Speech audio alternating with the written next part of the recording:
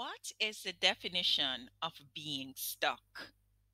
Just how stuck is stuck? How exactly is stuck? I can tell you that I was really stuck in Algeria. Let's explore the nature of the stuckness together.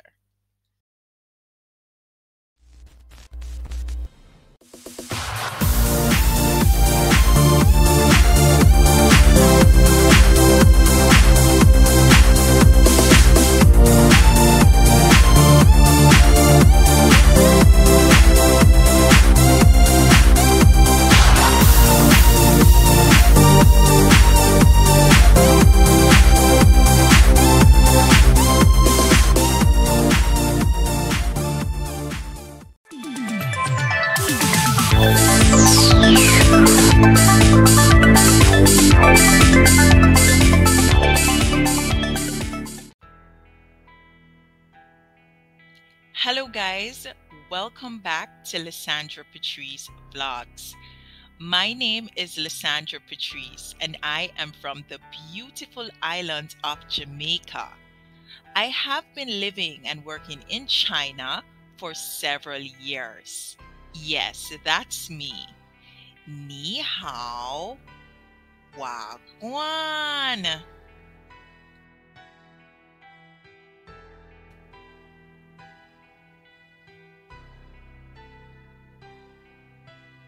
In January 2020, I went on a routine business trip to Algeria in Northern Africa with a Chinese work delegation.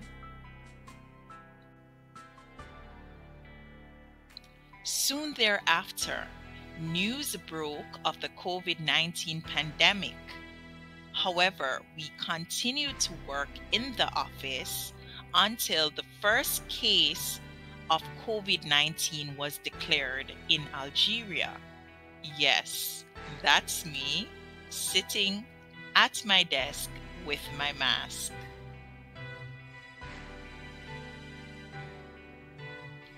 COVID-19 cases continue to spread in Algeria, and as such, there were many restrictions on movement in the community in which I lived.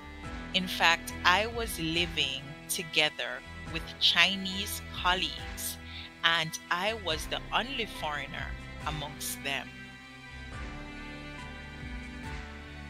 On March 22nd, the government of Algeria officially closed their airport, which meant that all incoming and outgoing flights were cancelled.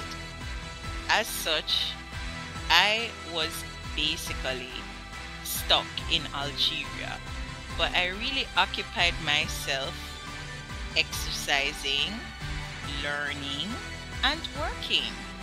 So it wasn't all bad for me at that time.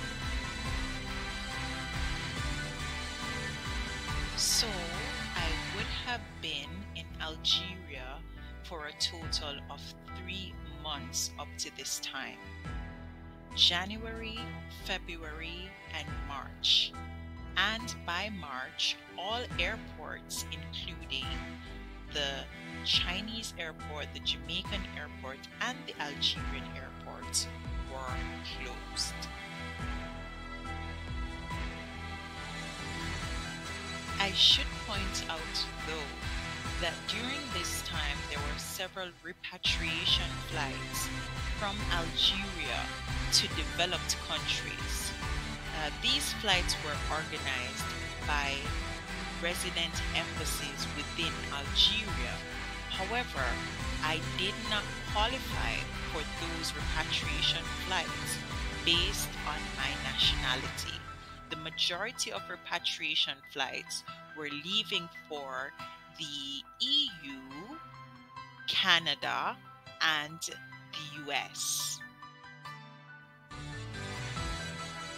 Soon, news began circulating about the government of Jamaica's intention to organize a flight for its citizens who had been stuck in Asia, Europe, and parts of Africa. I was very excited to hear this news. However, it soon became apparent to me that I would not be able to join this flight, which would originate in Amsterdam, because for one, the Algerian airport was still closed, and two, I did not qualify for repatriation flights to the EU. Hence, this miracle flight was not too miraculous for me. By now, I would have been in Algeria for a total of 6 months. January, February, March, April, May, and June. And at least June brought a bit of good news. The Jamaican government decided to reopen the Jamaican airport. But the problem was, how will I get to Jamaica? So after doing a ton of research, I realized that it would be best for me to fly from Algeria to France or Germany, then onwards to the US and then to Jamaica. However, there was no way for me to get on to repatriation flights to Europe at this point, so France and Germany were out of it.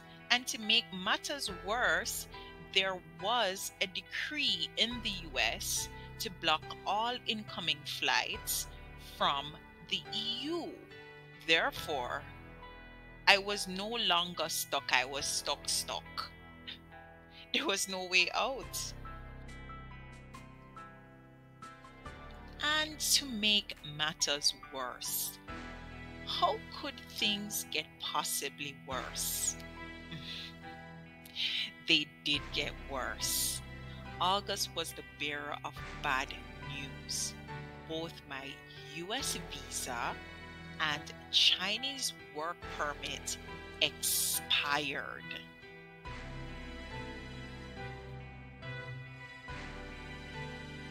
So by this time, I was in Algeria for a total of 8 months. January, February, March, April, May, June, July, August. I was exhausted. And not to mention that for this entire time, I was confined in a community where we could not even exit the main gate. On some days, we could not even exit our rooms. So the extent of my social interaction was limited. I was just basically in communication with my friend Lily. Met Lily, right?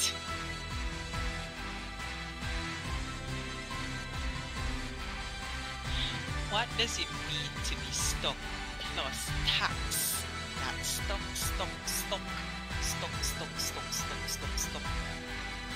That is when the president of Algeria goes on national television and declares that Algeria will only reopen its borders once Allah rids the country of the coronavirus. Alright, so just take a moment and think about that. That's stuck plus tax.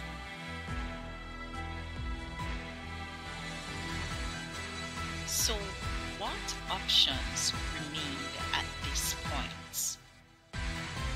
I could have applied for a US transit visa, but there were many restrictions concerning the persons eligible for application. And to make matters worse, the office in Algeria was closed.